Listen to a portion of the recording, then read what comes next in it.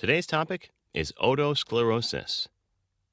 Otosclerosis is characterized by an abnormal growth of bone near the middle ear. Otosclerosis is the most common cause of hearing loss in young adults. If left untreated, hearing loss will worsen progressively until it results in complete deafness.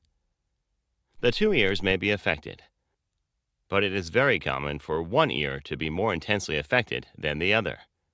Both men and women get affected, but it is more common in men than in women. Causes: otosclerosis has to do with the small bones in the middle ear, usually the one called the stapes.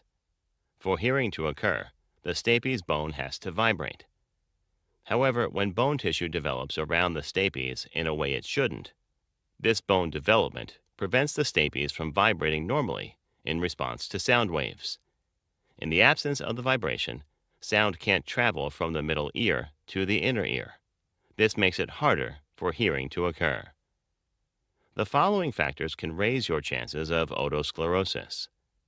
Family history. Otosclerosis usually runs in the family and may be passed down. Measles. If you had measles at any time, your risk may be higher.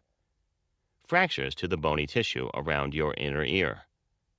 Autoimmune disorder can also be linked to the condition. Pregnancy. According to experts, a pregnant woman with otosclerosis is more likely to lose hearing faster than a man or woman who isn't pregnant.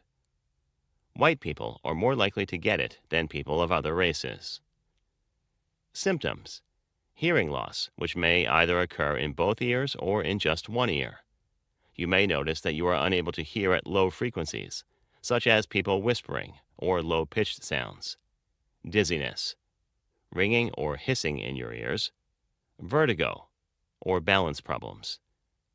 Diagnosis and treatment. In making a diagnosis, the doctor will ask about your family health history, take a closer look at your ear, and test your hearing. Your doctor may request you to cover one ear each at a time.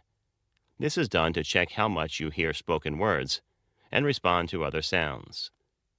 Sometimes your doctor may recommend a CT scan or a series of X-rays taken at different angles, which are put together to make a more detailed image. If you discover you have trouble with hearing, seek the help of an otolaryngologist or ear, nose, and throat doctor. Treatment. Getting treatment can improve your quality of life drastically.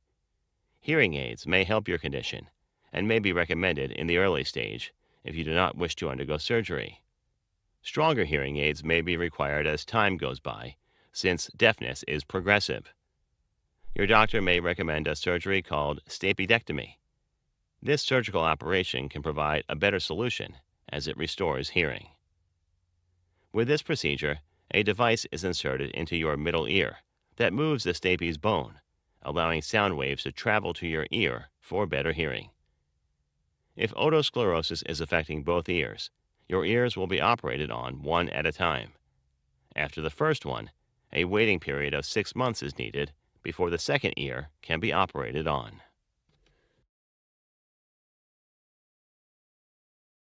Thank you for watching our video. Please do not forget to like and share the video. Also, please subscribe to the channel to stay updated on our latest videos.